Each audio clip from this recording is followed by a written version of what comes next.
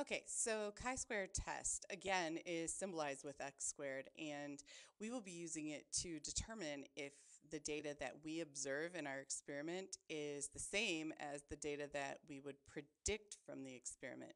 Now, a couple of the things that you need to remember is that O is for observed frequencies, and that's what you found out in your lab. And then E is for expected, and then we do the sum of that, and that's what sigma means. So x squared is the chi-square test.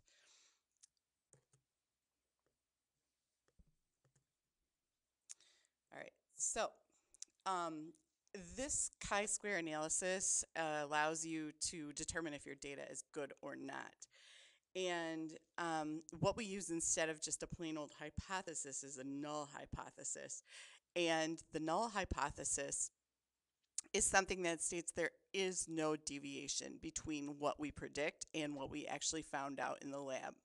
So, if your hypothesis, your null hypothesis, is supported by data, then you are saying that the movement of the pill bugs is random. If it is not supported by the data, then you are saying that there must be something non random occurring. In other words, there is a choice that the pill bugs are making. So, what we do is we calculate the number for the chi-square test, and then we compare it to a table of distribution of probability. And in order to do that, we need to know the number of degrees of freedom. Now, something degrees of freedom is the freedom of phenotype or freedom of behavior, whatever it is that you're talking about. So, what you do to determine the degrees of freedom is that you take the number of possibilities in your experiment and then you minus one. So in our experiment, if we had wet or dry as our two choice chamber locations, we would take 2 minus 1, and we'd have 1 degree of freedom. And then when we read that from the table, if the level of significance is greater than 5%, then your hypothesis will be accepted and the data is useful. And then if it is not, then it is not accepted. And I will show you that in a minute when we get to the table. But let's again review the null hypothesis. It's basically the opposite of your hypothesis that you made prior to doing the lab. So it is a hypothesis that states that there is no statistical deviation between observed and expected. So in our lab, it would be something to the effect of the behavior of the pill bugs will not be affected by the differences on each side of the choice chamber.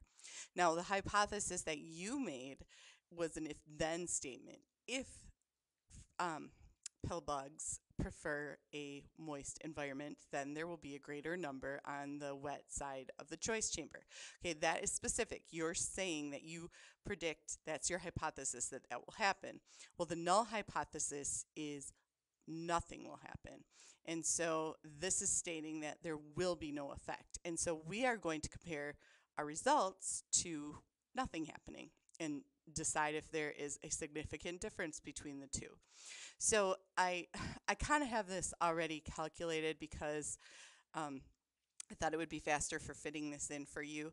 There are two classes, wet and dry. And if we were to expect that there's no choice, in other words, they are just randomly moving the pill bugs and that they are moving wherever they wander, then one would expect that there would be 5 on one side and 5 on the other side at the end.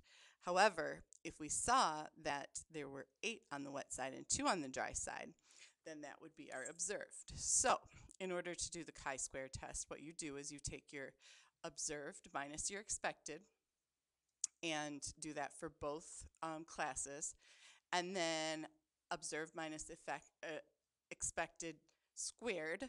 So in this case, both of them are 9. That won't always be the case. And then take that number and divide it by the expected, and that's 1.8.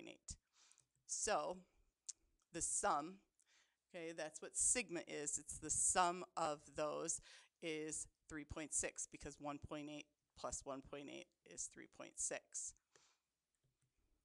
The degrees of freedom is the number of possibilities minus 1. So in this case, 2 minus 1 equals 1 degree of freedom. Now, let's look at this chart. I'm about to run out of time on this first video, so I will make a second video and finish this up.